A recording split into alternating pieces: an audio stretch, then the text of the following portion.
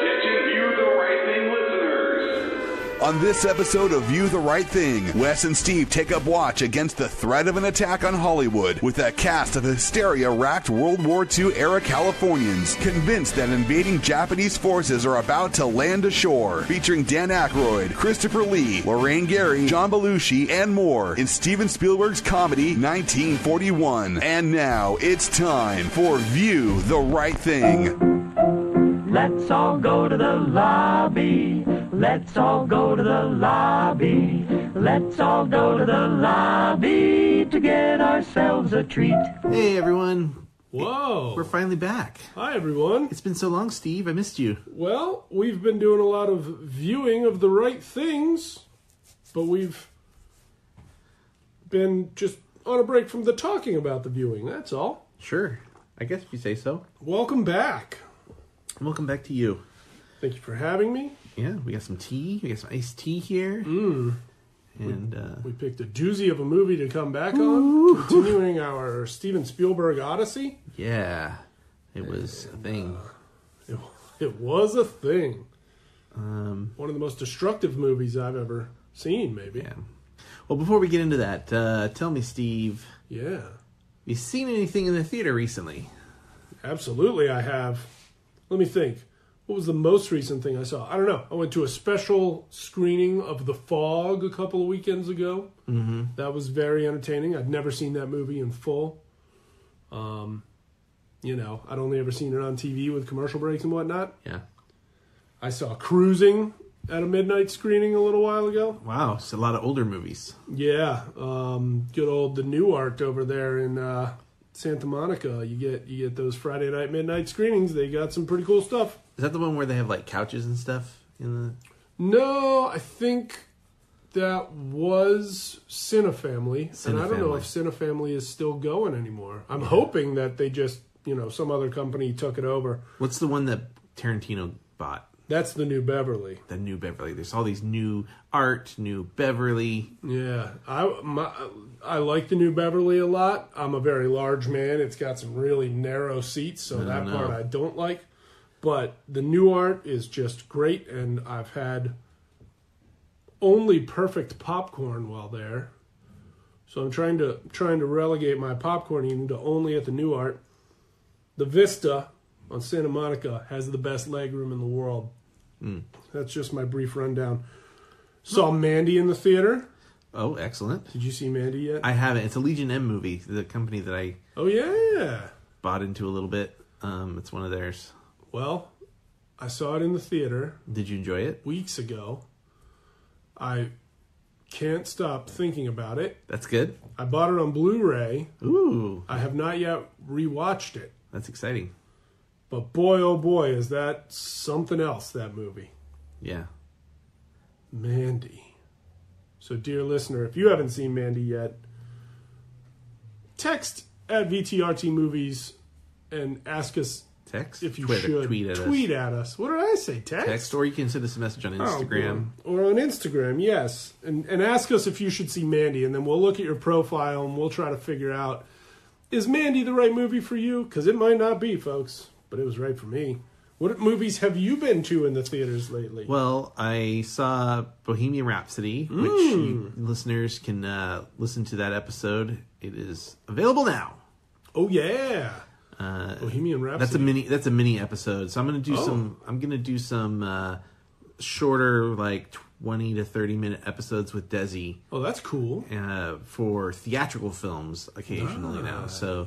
So that's available now for people to listen to. I will warn you, at the beginning we say whether we will recommend it, but then we do after that get into spoilers. So that way people know whether or not to go see it or what we think about it before we get into the spoily bits. But that's good thinking. And do you warn about the spoilers each time? I tried to. Well, I mean, we've only done the one episode so far, so I did try to. So far, you're 1 for 1? There was a warning for a really minor spoiler, and then once we really got into it, then there was a quick warning that we were going to get into heavy spoilers. Oh, all right. So you're pretty safe to listen to that episode. All right.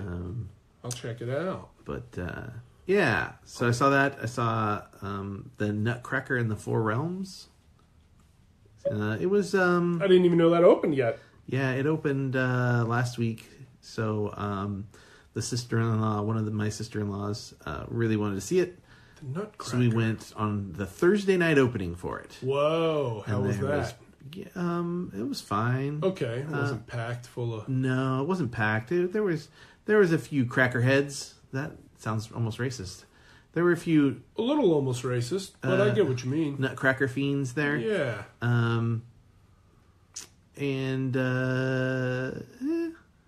Yeah. You don't need to run out and see it.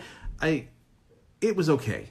All right. It was maybe middle of the road, just maybe slightly below average for a film. Okay. I think it's. See, I don't know if Desi and I are going to talk about it on a podcast. I don't know if I want to get too heavy into it, but I you can tweet at us and I'll message you back and tell you what I thought. But I thought it lacked a lot. Cool. It could have been a lot more interesting. I thought they sort of set up a really interesting opportunity to have a magical film where they explore like loss and grief. Yeah. And they didn't go that direction at all. Oh, what? Yeah. I think they wanted you to think they did, but they didn't. Oh. How many dance numbers are there? It depends on what you mean by dance numbers. So there are some scenes where people are dancing. Makes sense. But that's not a dance number. Like they're at an event. Yeah. And like a not a ball exactly. They're at a Christmas party and everybody's dancing. All right. People dance at a party. But they don't have full ballet extravaganzas. There's one big dance number in right in the middle of the movie. Oh. And then there is a really well done, beautiful sort of ballet / hip hop thing in the credits. In the credits. So that's not a spoiler. It's in the credits. Is it better than when the Mad Hatter dances the futterwhacking at the end of Alice in Wonderland? The dancing is better. That's good to know. I don't know that the movie's any better. Yeah. The Nutcracker and what's the Curse of the Four Realms? The Nutcracker and the Four Realms, I think, is what it's called. The Nutcracker and the Four. It's based on the original book, which the ballet is based on. Right. But then it uses the book as like a sort of a launching point, and it's got moments from it, but it doesn't. I don't think it's that faithful. All right. I'm hesitant to say I would recommend it to people because I know, on one hand, it's very women empowerment, which is great. All right. So part of me wants to say if you got a little girl, take your little girl to it. Because the three main characters of the film are all strong women. All right. On the other hand, I know that for a lot of families, it's difficult to take your kids to movies because it's expensive. Mm-hmm. So, if you have a family of 3 or 4 people, you're going to be spending probably a minimum of $30 to $40 to take your family to this movie. Yikes. And I don't think it was worth $40. Ooh. Ouch. So, it's also not very Christmassy. If you're like, what? Oh, I love the Nutcracker and I love Christmas. You're one of those people that starts Christmas in October or whatever, and you're just nutso about it. The movies, there's Christmas at the beginning and Christmas at the end, but all the stuff in the middle, which is the main chunk of the story, the Nutcracker realm stuff. Yeah. That stuff is not Christmassy. What the deuce? And once they're in that world, there's very little of the Nutcracker music in it. I don't know what to make of that. Yeah, I mean, it seems. What? Yeah, it's strange. The Nutcracker should be Christmassy. Yeah, it wasn't that Christmassy. Now, did they name each of the 4 realms? Is it like Slytherin? Yeah, those are actually it's a Harry Potter spinoff. Whoa! Yeah, no, they do name. I think you're being sarcastic. They do name the 4 realms. One of them is like the realm of winter, maybe, or snow, or ice. Like there's a frozen realm. There's a realm of flowers. All right. Of fauna, and then there's a realm of sweets. What? A realm of all sweets? Yeah, but I'm not going to spoil what the fourth realm is. Ooh. Just in case people want to go see it. A frozen realm, a fauna realm, a sweets realm. You could maybe guess it from the trailer, but All right. it's cool. I actually liked... I wish we could have spent more time in the fourth realm. Yeah. I thought it was a fun idea. Huh. But apparently it wasn't fun enough. Or maybe it was too fun and therefore too costly to... Well, I can't say why. They Whoa. don't spend more time there without spoiling it, but... Do they destroy a paint factory in one of the realms, like in the movie we watched today? No, That I makes recall. sense. I think that I recall. It's probably for the best. Is there anything coming up that you're excited about? I got to see mid-90s. Oh, I saw that too. Yeah, is it good? I liked it a lot. I hear it's very short. It's an hour and a half. Oh, really? Okay. Yeah. I heard somebody complaining that it's only like 70-something, and I thought, that seems I'm pretty sure it's crazy. I'm Maybe pretty they sure were exaggerating. I'm pretty sure it's an hour and a half. Right. I liked it a lot. I like that they shot it in 4:3, or at least the final product is in 4:3. They could have chopped off the sides. Oh. It feels... I think what people are like really latching onto is the nostalgia of it.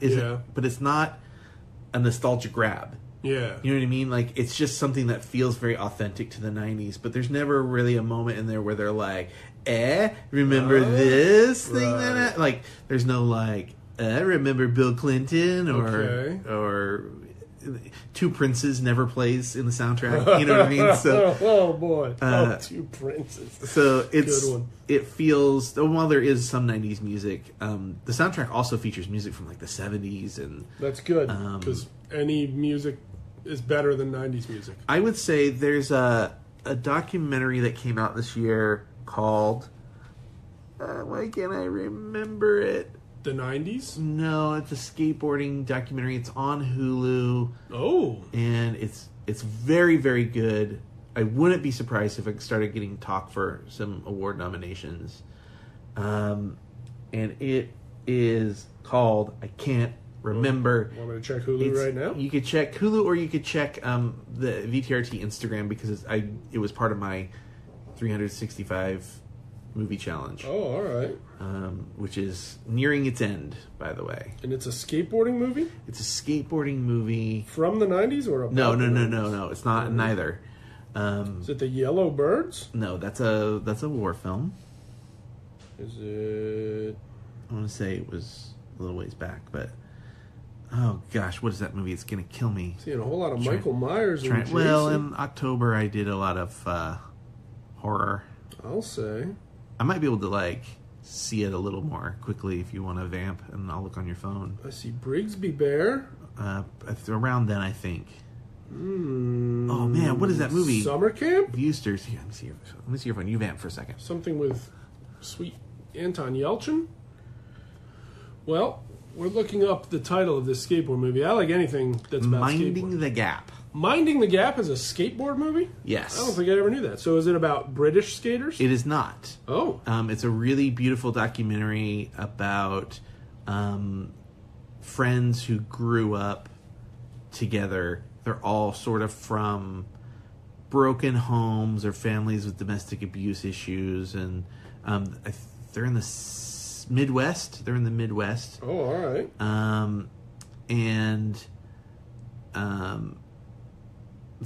Their friend, the director of the movie, had been videotaping them since they were teenagers. Yeah. And so you really get a feel for watching these young men grow up and become adults and face adult decisions and deal with the consequences of things from their families. So the reason I bring that up is it is I think it would be a really nice pairing with mid-90s. Oh, all right. They really, Minding the Gap really demonstrates something that I think mid-90s wants you to pick up on but doesn't really explore a ton of. Okay. And that's why skate. Okay. Why do I jump on this board? And mid-90s is just a really beautiful example of that. Interesting. Well, now I gotta watch both. Mid-90s and Minding the Gap are a beautiful example of that. Mid-90s in theaters now. Minding the Gap available on Hulu. Yes. Pretty cool. So anyways, you were saying some movies coming out that, and I cut you off at mid-90s. I gotta see Bohemian Rhapsody. Yeah. I've seen Halloween twice. I've gotta see Bumblebee. Bumblebee. I mean, yeah. That's December. That's a ways away. No, that's a ways away. I don't know. I feel like there's a pretty decent amount of good stuff in right now. Well, there's a whole bunch of things about to come out. I'm looking forward to Widows. Viola Davis. It's Steve McQueen directed that. Oh, really? Yeah. And so I'm excited to see. I think it'll be really good. Roma is coming out soon. I don't even know about Roma. That's probably one of the front runners for Best Picture this year. What? Mark it down now. What about? I said it now. What about Border? Everybody's saying Border's supposed to be the next big thing. I don't think it'll be a Best Picture nominee. All right. I think you're probably looking at like Roma, If Beale Street Could Talk, which I think will be a really, really big one. All right. Maybe Widows. Maybe. It might be a little too actiony. Yeah. Trying to think of some other ones that I've been thinking about lately. Those are kind of the big ones right now. I think Roma's Beale Street probably. Pretty cool. Yeah. Oh, Star is Born will probably be a nominee. I still haven't seen that. It's good. It's very good. I believe it. It's very romantic. I got to get to it. I keep relying on MoviePass. Yeah. To kind of dictate what I can see, and if you're using MoviePass, then you feel my pain. I gotta say, not being on MoviePass and being on the AMC app. Yeah. I like the AMC app so much better than I ever liked MoviePass. Oh, that's perfectly understandable. Perfectly understandable. Switch over, man. I might. I don't know, because I still have so many very cheap theaters that are much closer to my home than an AMC. So in a way, it's like, if I can just keep dancing the MoviePass dance, I'm still getting. How much is MoviePass costing you? $10. But you only can see half the movies you want to see. That's very true. So for like $10 more, you can go to AMC. You can see 3D. You can see IMAX. You can see Dolby. You can see Prime. Yeah, but then I got to go near an AMC. That's true. And they're beautiful theaters. Don't get me wrong. It's more about Burbank's not that far from you. It's not that far at all. And it's a beautiful theater. There's three beautiful AMC theaters very close to my neighborhood. It's kind of just that neighborhood where they are. It's just like irksome. Yeah. It's just like, okay, we get it. Free parking. You figured out how to put a mall outdoors. We get it. But they got free parking over there. I know. I'm there a lot. I'm really just breaking balls. Oh, well, it's saying hi. So yeah, I'm probably going to switch over to the AMC Pass pretty soon, but I really love the theaters that are closer to my own neighborhood. You were talking about popcorn earlier? Yeah. You get a free popcorn upgrade. Free shmee, because sadly their popcorn ain't all that good. I don't think any movie popcorn's all that good. The New Art, that's perfect popcorn, my friend. Next time you go out to the New Art, you get a bag of popcorn. And I don't know if I've ever been to the New Art. Enjoy it. Oh man, it's wonderful. You also get free drink upgrades too, and you get a free large drink, and a free large popcorn your birthday month. That part's kind of cool. There's a lot of pretty good deals. This is not a sponsored podcast, but no. But I think the AMC app, it's pretty solid. Yeah. I mean they're about to raise the price. Oh really? January. Ooh. I don't know if they're still doing the guarantee your price for a year, but if they are, maybe it's time to jump on it. Perhaps. Walt's saying hi. Walt does Once say again, hi. He's woofing away. Perhaps. Let's see. Those are some upcoming movies. Yeah. Did you see New Halloween? Did you podcast about New Halloween? We did not podcast about New Halloween. I did see it, though. It was pretty entertaining. It was all right. I think they pissed a lot of people off with that movie. You think so? Yeah. I haven't heard people being pissed, but okay. No, I think a lot of people who have seen it really like it. But yeah. I really like it, and I think they did a lot of really ballsy things with it. But there are people walking out being like, what about Halloween 2? Oh, sure. And it's like, hey, shut up. Ben Tramer's alive again, so you know what? Yeah. All is well with the world. I was so bummed out, though, there wasn't one mention of Steve Todd. Steve Todd. Yeah. You and I discussed that. Who's Steve Todd? So there are parts where Annie is talking to Lori, and they mention Ben Tramer a couple times, but she also mentions Never heard Steve Todd. See, I used to only ever hear Steve Todd, and then the most recent time I watched it, she said Ben Tramer a lot more. But I looked up Steve Todd online, and tons of people are fully aware of the Steve Todd quotes. And I just think it's funny that a character we never met gets referenced a couple times, at least twice, and his name is two first names. One being my own, and the other being a buddy of mine that I grew up with. That's so weird. I don't remember Steve Todd at all. Let's just watch Halloween again after this, baby. I'm okay with that. I just watched it. I just watched all except for 3. Again. Really? Oh, I didn't watch Resurrection. I only watched 3 this season. Yeah, it was the season of the witch. Season of the witch. You know, you got beer, you got masks. There was some season of the witch stuff in the new movie. Yeah, that's true. Oh yeah. All 3 masks make an appearance. Yeah.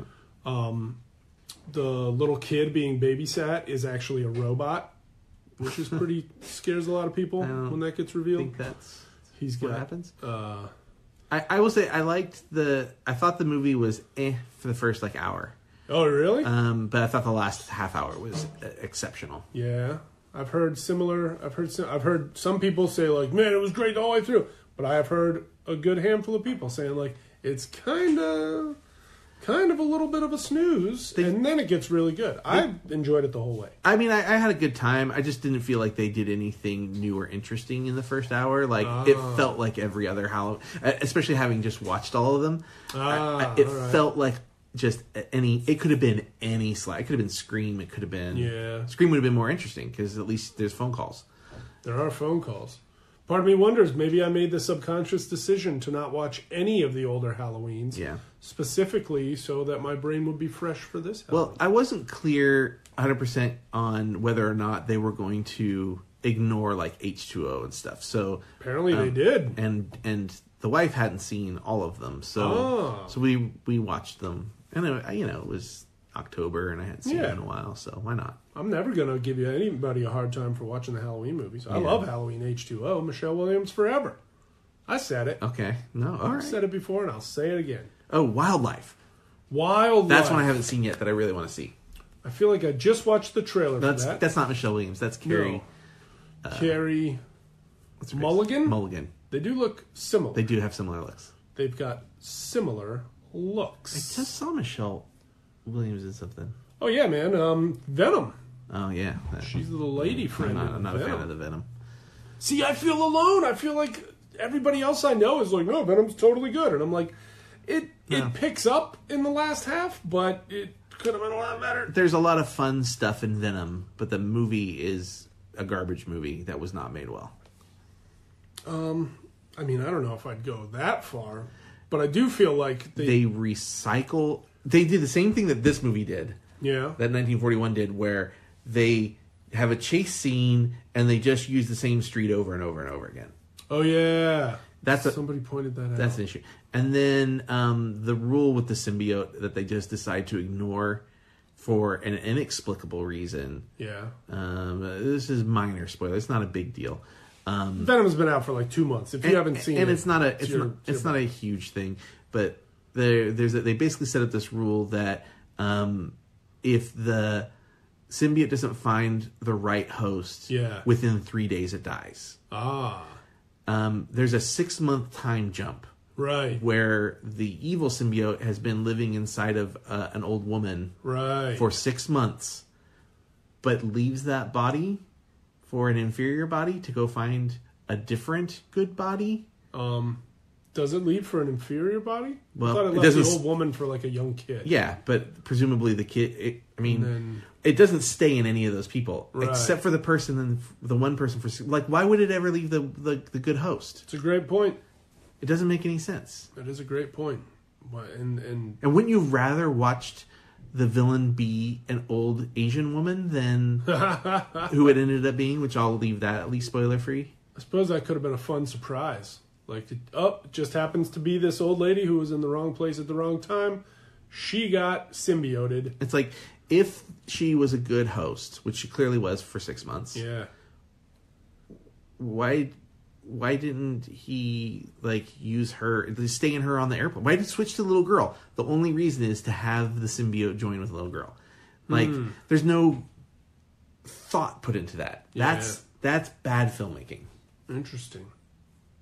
Why switch to the little girl? She had a plane ticket. Maybe that's why. He could have robbed a bank with that old woman and gotten the money to buy a plane. The old woman might have had. She was clearly a business owner. She could have bought a plane ticket. Could have bought a plane ticket to what city were they in? Frisco? San Francisco, yeah. Apparently. Also the fact that it didn't take place in the MCU really bothered me. Yeah.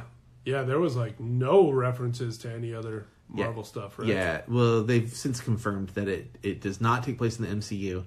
And during the movie, I was like, well, clearly there would be at least some mention of Ant-Man or Giant Man. You know what I mean? If it did, but not in Venom, baby. I don't know. I just I was real let down with that movie. Understandable. I liked Tom Hardy in it. Yeah, I liked their relationship. I thought they jumped to. Somebody asked me like what kind of movie it was. Yeah, and my determination on this is it's a buddy cop film. A little bit. About two guys from opposite sides of the track having to work together to solve a crime. That's essentially what that movie is. Except one guy shouldn't be here at all. Well, one's a loose cannon, and one is a more like trying to do the right thing kind of guy. Venom the buddy cop. I feel like that should have been the second movie, maybe. I would have liked to have seen more of a dichotomy between the difference. You know, like, I don't know. I would have liked to have seen Venom be a little bit less restrained. But hey, PG-13. PG-13. I'm sorry, we just went on a Venom. That's all right, man. We haven't done an episode in a while, you know? Sorry for all you that love Venom. Yeah, I mean, look, if you love Venom, hey, roll with it, baby. I'm glad you went out and saw a movie. Yeah, I saw Lucio Fulci's Zombie at a midnight screening. He's watching all those old movies, huh? Did you ever watch that? You don't have no, to. Is it the original Zombie or is it the American version? I mean, it's from like the late 70s. So Fulci made like multiple zombie films. Oh. And I think the one that came out here first is actually Zombie 2, if I remember correctly. Oh, all right. This might have been Zombie 2. It starts with a man in a smoky room shooting somebody. I don't remember. And then he says, "Tell the men to get on the boat." And then it cuts to that boat in New York City with no crew. And so the police paddle on out to it and they investigate the boat. And what do you think they find? Zombies. Only one zombie on the boat. And then it's really gross, but a zombie fights a shark. And that part is great. And it's a very real shark. There's another film. I don't want to say it's Italian. I want to say it's something else. Called Premutos. Premutos. Which is kind of in line with the style of filmmaking and just the gore and the graphic effects. Yeah. It's not a good movie. But it's There's kind a lot of those. Kind of fun to watch. All right. It's got a lot of slow moments interspersed through it. The exposition where they explain or trying to explain the zombie demon thing is kind of boring. Okay, but it's supposed to be one of the most the goriest films ever made. Gross, but it's in line with the Fulci zombie stuff. Fulci Zombie is very gross. I don't remember who did. It's a disgusting movie. Premutos. I could look that up. It's a disgusting movie.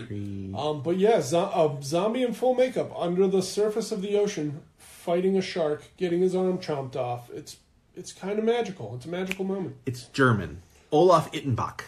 Olaf Ittenbach, the man who would go on to create the first actual human centipede, not the movie, the actual horror show of sewing people into a human centipede. We shouldn't pretend that's really happening anywhere, But if it is really happening anywhere and you know about it, you call the police on that human centipede, folks. On the centipede? Well, on whoever is the centipede's dad. I don't know what Centipede dad? The centipede's creator. Should we dive into... Yeah, we should. I kind of don't want to. You don't even want to? No, I do. We need to talk about it because it's Spielberg. We're on the Spielberg Odyssey. I know. You know, it's funny. I didn't think the movie was that bad. I just thought it was not very funny and kind of boring in moments. Like, it was too long. Yeah. The plane chase sequence that they went down the same street over and over again. That was also too long. Got quite a bit repetitive. You know, I remember really thinking it was a hoot when I was a little kid and it would show up on TV, but I don't know if I ever saw it from beginning to end in one sitting because it was, A, it's long, B, there's commercial breaks. And so I only ever remember catching a few moments here and there. You know, the falling in the big hole in the front yard that the little brothers did. Oh, I remember that. I remember the Ferris wheel stuff. I forgot how completely destructive that movie is. They destroy so much stuff. Other than like a clip here and there, the only scene I had seen in its entirety was the opening with Susan Backlany. The Jaws sequence. The swimmer from Jaws. Yeah, that's right. They start the movie very similar to how Jaws starts, with the same woman going into the ocean to take a skinny dip. And she even does the leg thing she does in Jaws, where she sticks her legs straight up in the air and then just sinks down. Yeah, the pointed leg sink. Yeah. And then, I guess fortunately for her, instead of getting chomped to death by a shark, she winds up holding on to I don't know what that thing even would be, like an antenna? I can't remember if it was an antenna or if it was the periscope thing, because remember inside it's jumping, it's going up and down on the inside of the submarine, so I think it's maybe supposed to be the periscope. Maybe it had something to do with the periscope. So, poor lady, she's clinging to that naked as the sub emerges from the Pacific Ocean right off the coast of Los Angeles. And only one guy spots her, and then we never see her again. I mean, the sub sinks. Yeah. I'm assuming she was able to swim away safely. The sub dives. But then we never see her again. And then another guy who gets taken onto the sub and then escapes, and we never see him again. Slim Pickens. Was that Slim Pickens? Slim Pickens. That's great. I'm going to reveal just a fun childhood story right now. Yeah, about Slim Pickens? I guess so. So, all since my childhood, we're talking about, the 3 or 4 main blocks that I grew up on. Anytime somebody would be playing around with a knife, which was very often in my neighborhood, somebody would say, "Hey, boy, watch that knife." And we've all, as adults, completely forgotten where that line came from. Yeah. And I just rediscovered it today, watching 1941. It was 1941. And I could not believe it. That's why I had to send a text real quick, because I had to remind my buddy, holy crud, I just found out where... And I mean, we say it. We're grown men now. Yeah. And anytime we see somebody buttering a slice of bread, cutting a piece of pumpkin, we say, "Hey, boy, watch that knife." And none of us could remember where it was from. And it turns out it was from 1941, being on television all the livelong day when we were children. View the Right Thing strikes again. View the Right Thing strikes again. It unlocked a door to the past. And I'm going to go knife shopping after this. Whoa. I probably won't. So, what did you like the movie? I mean, it had enjoyable moments. There were some certainly, impressive moments from a filmmaking standpoint. There were some weird things in it, though. Yeah, absolutely. There's a lot of racist humor going on. Yeah, it was in today's lens, just doesn't wash anymore. Yeah, well, I mean, it's kind of it takes place in the 1940s, so I get it, but it still is nowadays kind of a shock to see. Yeah. I think more so when it's a movie that's a modern made movie. Yeah.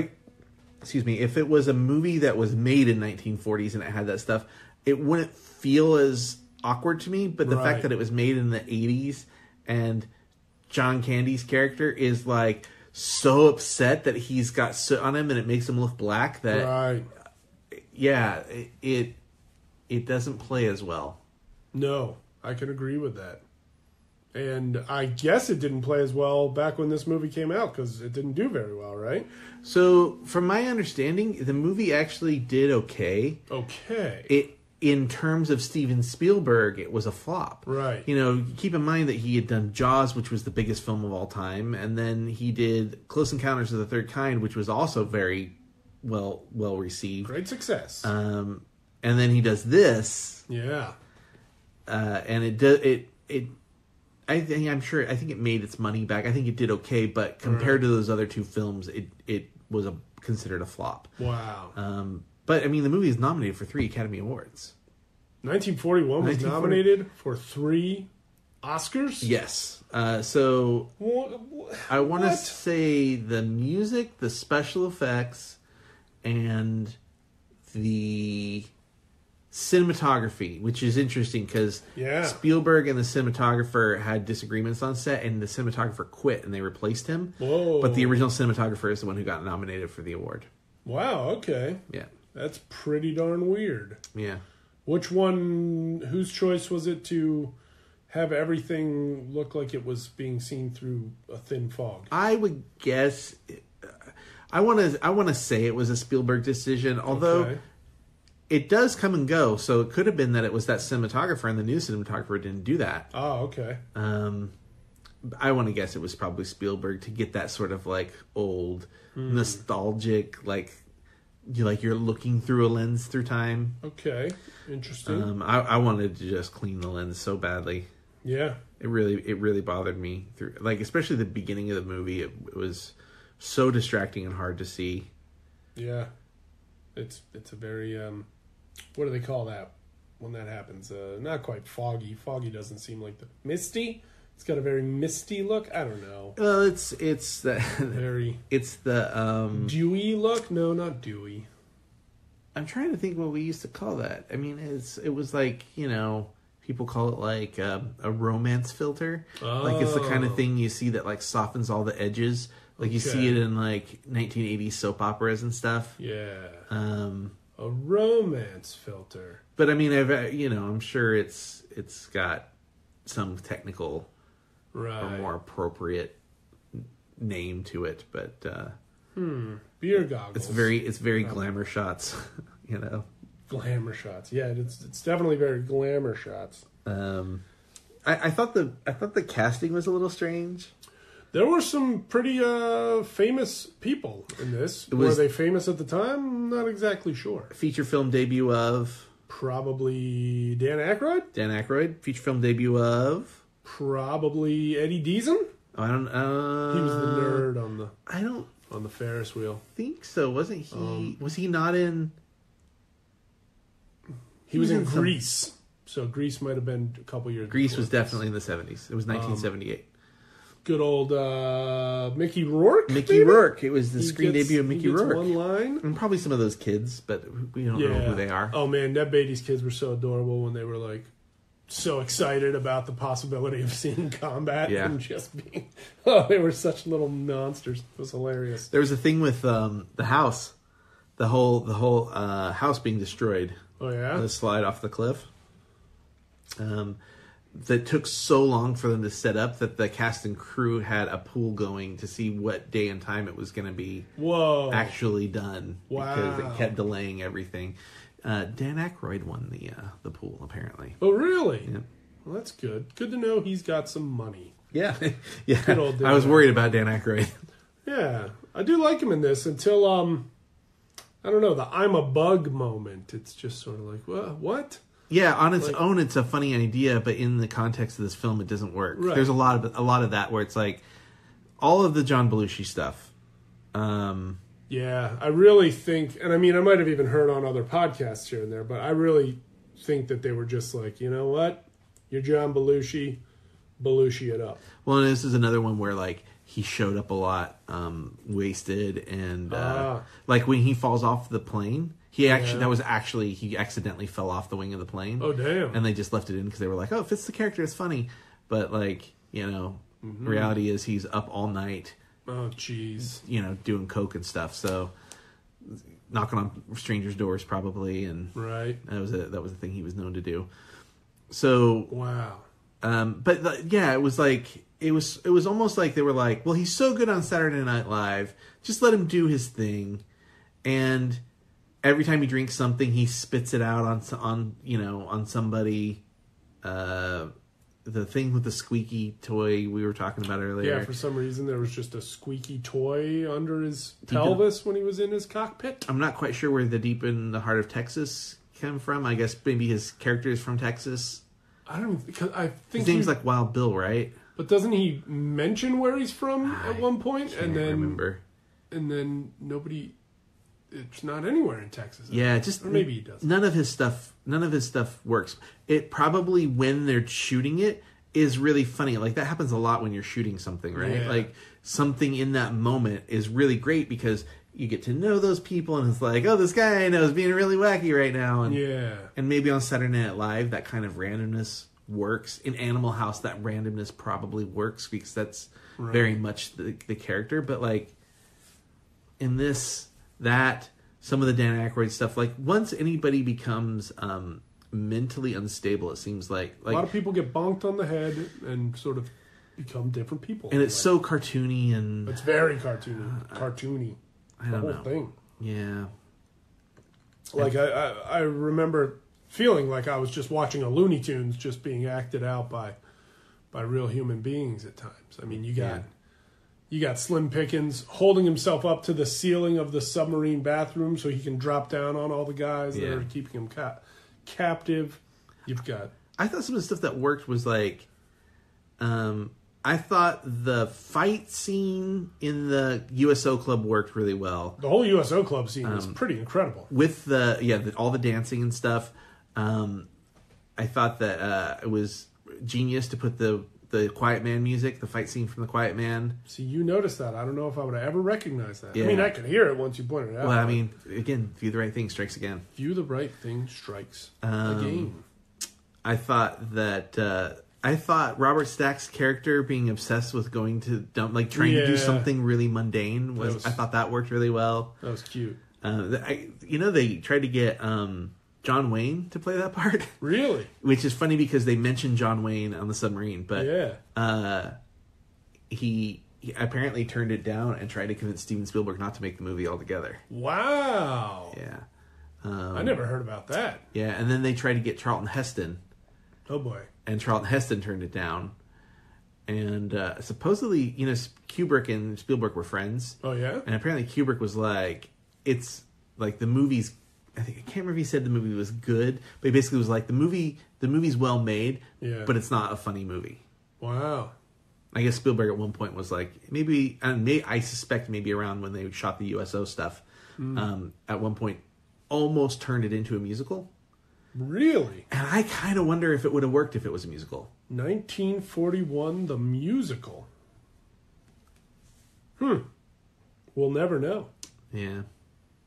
Unless somebody with their own budget remakes that and an almost unbelievable love for the movie decides they're going to remake it as a full-on musical starring all those people's grandkids. Gosh, there's so much to talk about in it. So many awesome stunts, man. There were some really great stunts. Yeah. I mean, they crash a tank through a paint factory. And then immediately crash it through a turpentine. That was a joke that worked for me. Yeah, that was pretty good. I don't think I ever noticed that as a kid. But I mean, like Treat Williams and Wendy What's-Her-Name on the Rogue sidecar that's just smashing and jumping through all this crazy stuff. Yeah. The whole dance club fight scene is, I mean, there had to be 200 people in that room.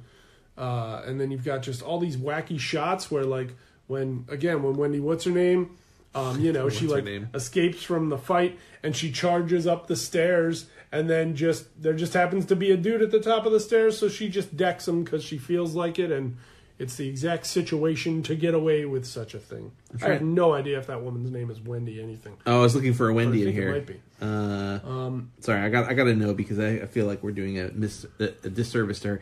She's been in some great stuff. Oh, man. She was in so much stuff back in the 80s. Patti LuPone was in this? Patti LuPone was the bartender who tries to offer the deviled eggs to Treat Williams. And then she shows up in a lot of other shots after that as well and has a couple lines here and there. Wendy Jo Sperber. It was Wendy something. Wendy Jo Sperber. She's somebody's sister in some 80s movie, right? I mean, Back to the Future. She's in Back to the Future. She's Marty's sister at the beginning of Back to the Future. She was in Moving Violations. She was one of the Bachelor girls Party. in Bosom Buddies. She was in Bachelor Party. She doing died. Tons of stuff. She died? At the age of 47. Wendy Jo Sperber died? Remember at the beginning I was like, we haven't seen her in a long time. What happened to her? Oh. That's real sad. That's very sad. I'm real bummed out about that. She was really a lot of fun to watch. Yeah, she always did good, funny work. I mean, in this, when she gets introduced, her and the other girl come out of the car, and she's just like dancing the whole time they're maniac. talking. And it's really so fun to watch. Yeah, and it's like she's walking toward the house, talking to her friend, but everything is a dance move, and it's pretty hilarious. Apparently, she was a dancer in Greece. Well, there you have it. She was on Bosom Buddies, the TV show Private Benjamin. Oh, I forgot Private Benjamin had a TV show. She was in so much stuff. Married with Children, Dinosaurs. Who was she in Married with Children? Oh, this is like an episode. Sandy Jorgensen. Sandy Jorgensen. Yeah, good old Sandy Jorgensen. And yeah, I think someone's home. Do we have an arrival? An arrival of somebody coming in the door. Say hi. Hello. You're on the air it's with You the Kylie. Right Thing. Kylie's here. So, where were we? I lost my place. Talking about crazy stunts. Oh, poor Wendy Jo Sperber. I'm just, it's really dragging me down here. Well, it's the circle of life, my friend. Yeah, but 45? It's heartbreaking. I think it was 47. But still, that doesn't ease the blow in the slightest. 47, you're right. But still, 47 and 45 are not that different. I mean, Steve, I know. we're getting up there. We're climbing that mountain right now. The mountain of time and inevitable age. Christopher Lee. Christopher Lee, we haven't even mentioned that Christopher Lee plays the Nazi who's riding along in the Japanese sub for research, I guess. Is his Real life war pedigree? hero, Christopher Lee. Is his pedigree? It's not German, right? Like he's not. Pretty sure he's English. I thought he was like British or something, right? Yeah. But he spoke German very convincingly. If you didn't know it was Christopher Lee, you probably wouldn't recognize him. I'm going to let you in on something. Have you ever been to England?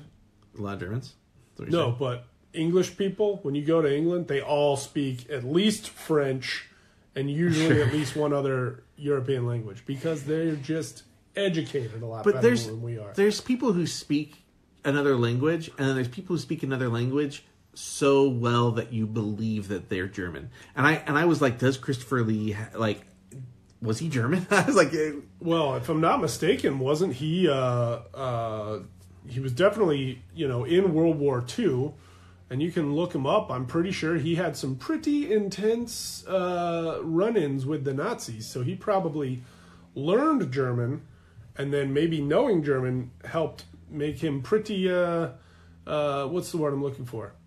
Instrumental in a lot of his World War II maybe duties and assignments and what have you. Yeah. But yeah, there was all those Chuck Norris jokes that have gone around for years. And then recently somebody put together one about how, Christopher Lee is actually way more impressive than Chuck Norris will ever be because he, really took a Nazi knife to the gut in actual combat one day and all sorts of wild stuff. That's crazy. Yeah, dude, that guy is intense. Toshiro Mifune.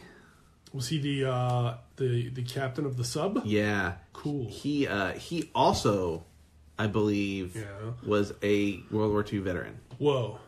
And apparently, the actors on the submarine were a little. They didn't take any of it seriously. Yeah. And I guess one day he just slapped one around and was like, "This is not how they would have acted on in the war," and da da da.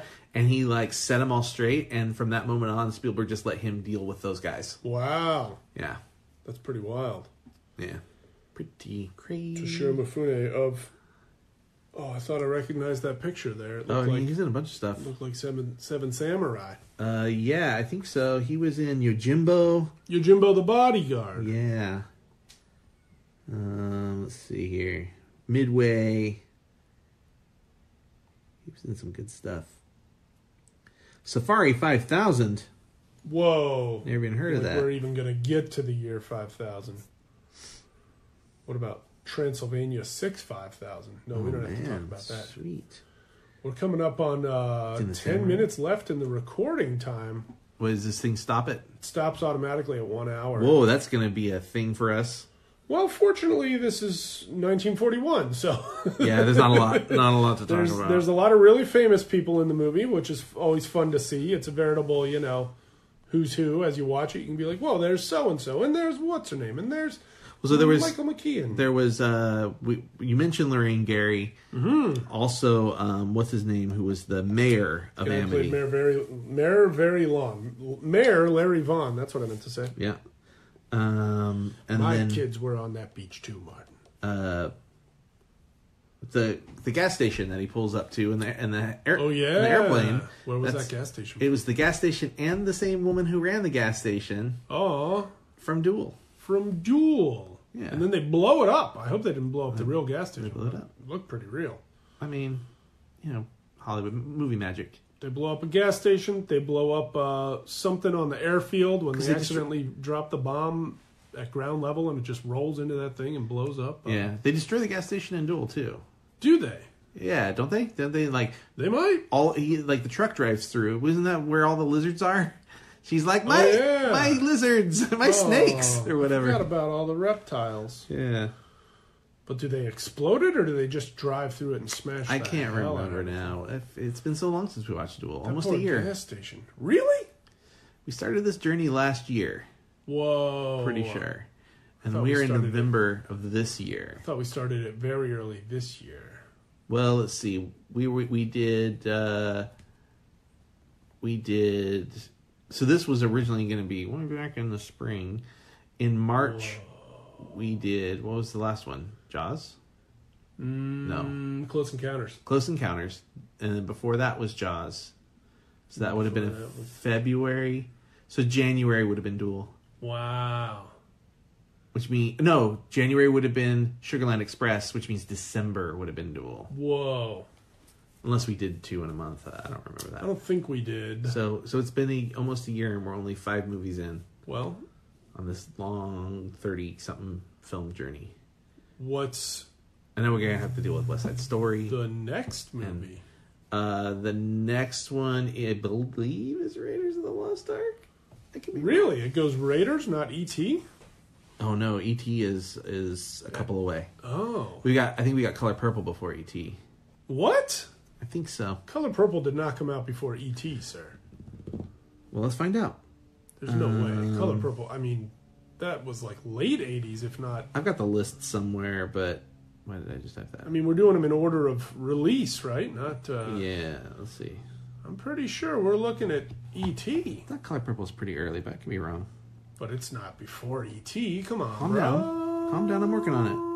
I'm just getting all angry like Danny Glover in The Color Purple. No, you just need to... They're remaking Color Purple. You're going to do the musical version. Really? And Steven Spielberg is at least producing it. That's pretty cool. Yeah. And Oprah is also producing it. Oprah Winfrey? That is the one. The one and only. It might be the other Oprah. Well, Oprah and then Harpo. Right. Which is her character. Right. And then... Why can I get this to go to his filmography? Some sort of other Oprah from a different universe. 61 films, by the way. He's directed 61? I mean, they just listed 61 projects as a director. There's some short stuff in here, Amblin and whatnot. Firelight. If I'm not mistaken, this is just off the top of my head. You're right, E.T. You're right, E.T. is is after Raiders of the Lost Ark, though. So it's going to go Raiders, E.T. Do we watch Poltergeist? We will, but... with an asterisk. Yeah, I think we should. Because we know, everybody knows Spielberg really directed it. Something in 1983. A movie in 1983? Yeah. Directed by Steven Spielberg? Partially. We mentioned it earlier when we were watching 1941. Steven Spielberg cut another director who had a cameo in 1941 out of 1941. Oh, yeah. So are you talking... Wes? Yeah. Are you asking me if you want to see something really scary? Yeah, also featuring Dan Aykroyd. Are you sure? Yeah. It's pretty scary. So the question is, do we watch that? Wow. He only did one segment in it, but technically... I haven't watched Twilight Zone the movie. It's the best segment, though. In so very long. Kick the can. I don't even remember. With all the old people? Oh, and they're playing... They play Kick the Can? And they all yell Ollie Ollie Oxenfree a bunch and all that stuff. Or am I thinking... that might have been an amazing story. Okay, so we'll have to decide on Twilight Zone the movie. But all right. I'm down for it. I could take it or leave it, but I'm down for it. We got Raiders, we got E.T. It sounds like maybe Poltergeist. We got Temple of Doom, then Color Purple. Temple of Doom. I don't know why I thought Color Purple was so early. I was listening to a podcast recently, and they were covering, I think, Temple of Doom. And the host pointed out, he was like, you got to understand, like, the guys making this movie, they weren't even sure if they could ever come back to America because of what happened with Twilight Zone. And he's like, so, when they're making this movie, you can tell these are a lot of really angry guys making this movie. And I was like, I never really thought about that before, seeing as I haven't seen Temple of Doom since I was a child. I watched it not that long ago. Yeah. It's a fun movie. We'll discuss it when we get Doom, to it. It's actually my favorite of all the Indiana Jones films. That one's your favorite. My favorite. I'm not saying it's the best made. I'm saying it's my favorite. More so than the pilot episode of Young Indiana Jones Chronicles. Yes, that's not a movie. Technically, you're correct.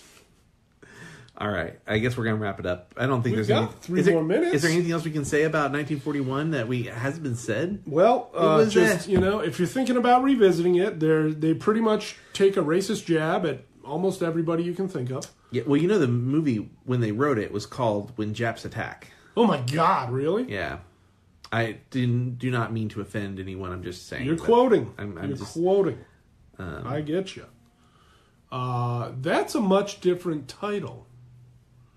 How lovable was Ned Beatty in this movie? He's lovable. When he shows up at the beginning, he's got paint on his nose. Yeah, which we don't know why. I mean, he was out dealing with paint, so presumably he was painting something. Why the gun? Was he painting the gun? Carrying the gun around while he goes to get paint from the garage. And maybe he was painting the gun.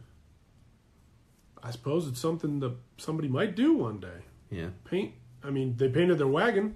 Why not paint your gun? That's my dad's favorite musical. Really? Yeah. With Lee Marvin? And Clint Eastwood. And Paint Your Wagon. Yeah. We got to warn people about the racism, the misogyny. I mean, girls are literally just getting dragged around by soldiers and sailors and Marines at the USO, just like, guys are just grabbing them by the wrist, laying claim, dragging them away. I was really hoping that one dude would get in a fight with Treat Williams, because it looked like that one guy was about 7 feet tall. Man, that Treat Williams, I got uncomfortable in the scene where he dragged her into the car. Yeah. It was too rapey. Sure it was.